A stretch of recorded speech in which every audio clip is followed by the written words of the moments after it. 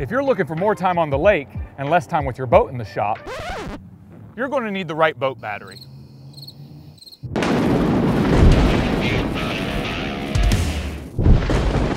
Here's why you should get yourself a marine deep cycle battery, as well as 4 great battery types to keep you cruising on the lake all season long.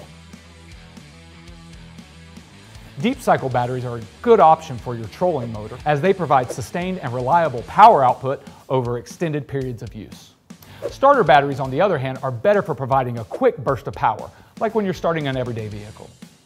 Deep cycle batteries can provide more than twice the amount of reserve capacity compared to starter batteries. This makes deep cycle marine batteries an excellent choice for a variety of marine applications, not just your trolling motor. The following 4 battery types can be found as deep cycle batteries. Flooded lead acid batteries are the traditional battery that were first invented back in 1859. They need regular maintenance to keep them functioning at their best, but they are time-tested and affordable. Flooded lead acid deep cycle batteries are designed to be repeatedly discharged and recharged, so they are better for recreational vehicles that need sustained power and high amp hours.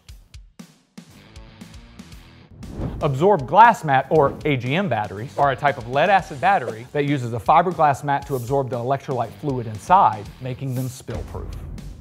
These batteries require no maintenance and have a high capacity, durability, and lifespan. For optimum performance, do not go below 50% of the capacity rating and recharge as soon as possible. This will ensure you have a good cycle life throughout your usage. Gel marine batteries are another type of lead acid battery, and like the AGM battery, they're spill-proof. Instead of a fiberglass mat, however, they use gelled electrolyte to absorb the battery acid. You have to be careful not to let them overheat, or the gel inside could be damaged.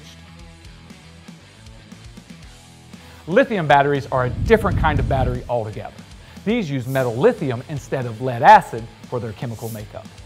Though they're relatively expensive, they're lightweight, durable, quick to recharge, and they don't require maintenance. They're also great dual-purpose batteries, providing power to your electronics as well as your boat. Now that you know the different battery types you can choose from, how do you decide which one to purchase for your boat or other marine recreational vehicle? You'll want to take into account the battery life needed for your marine application, as well as the battery management load that fits in with your unique marine lifestyle. The cheapest option is a flooded lead acid deep cycle boat battery. It'll keep you on the water for a long time as long as you make the effort to maintain it properly. There are 2 great options if you're safety conscious and worried about leaks in wet acid batteries.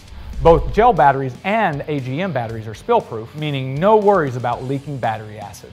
And if you don't want to spend any time on battery maintenance, an AGM battery or a lithium-ion battery will let you install them and practically forget they exist until recharge time.